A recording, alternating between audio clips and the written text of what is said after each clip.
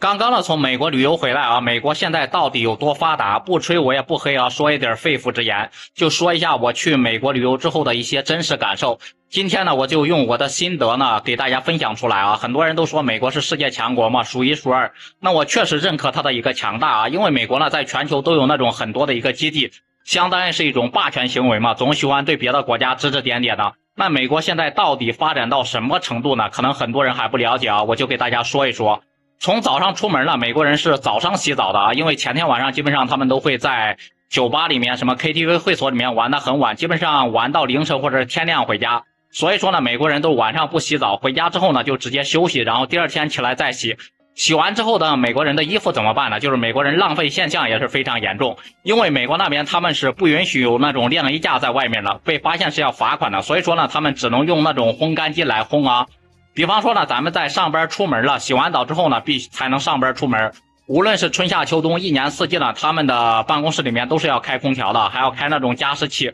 空调呢是一年四季都不断电的。然后到了中午吃饭呢，比方说咱们去餐厅，餐厅里面做好的熟食呢是2个小时之内呢，如果说没有被顾客买走，这个食物呢就必须扔掉啊。可以说呢，就是食物浪费这一块呢是不敢想象，特别的夸张啊。就是2个小时之内做好的熟食没有卖掉，全部都扔到垃圾桶里面。所以说可想而知，美国浪费食物可以供整个非洲，可以养活整个非洲啊，我就感觉。然后你说呢，咱们就是到了下午茶喝下午茶的一个时间段出去逛一逛，在美国的一个纽约或者是洛杉矶的一个街头，确实能够看到那么几栋高楼大厦啊，摩天大楼，基本上都是上个世纪50、60年代的就有那么多高楼了。也就是说上世纪50、60年代到现在还是如此啊，基本上呢就没有什么太大的一个变化。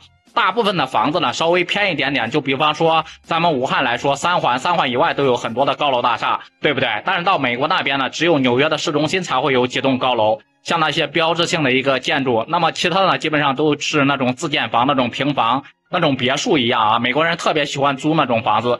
再一个就是美国虽然说它是发达国家，非常发达啊，但是呢老百姓手上基本上没有什么钱的，因为美国人普遍都是那种提前消费嘛，各种信用卡、万事达什么都是从美国那边流行过来的。美国人的消费观念也特别的超前，个个都是负债的啊。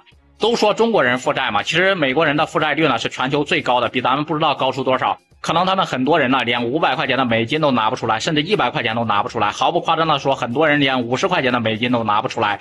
大部分人就是过着那种吃着碗里的看着锅里的，永远都是没有钱花的一个状态啊。所以说呢，这就是美国的一个真实状况啊。还有很多就是拿一个明显的举例子，就是美国人那边钓鱼没有咱们自由，就必须有钓鱼证啊。路边的花花草草呢都是有人管的，不能随便的乱采，采完之后呢有可能被发现就要被罚款。然后还有那种遛狗呢，必须有那种遛狗证，然后狗屎呢必须得拿回家啊，要么就是找一个垃圾桶扔掉。在美国的晚上是什么情况呢？我在美国的晚上是不敢相信的啊，我基本上是不敢出门的。我就是稍微出去了一下，看到的就是各种社会团体啊，某团某社团，晚上大部分都是那种流浪汉、乞丐什么的，都是那些人的一个天下啊。就算你像咱们中国治安这么好，晚上基本上吃宵夜吃到凌晨，然后蹦迪蹦到凌晨，蹦到天亮都没有什么事，非常的安全。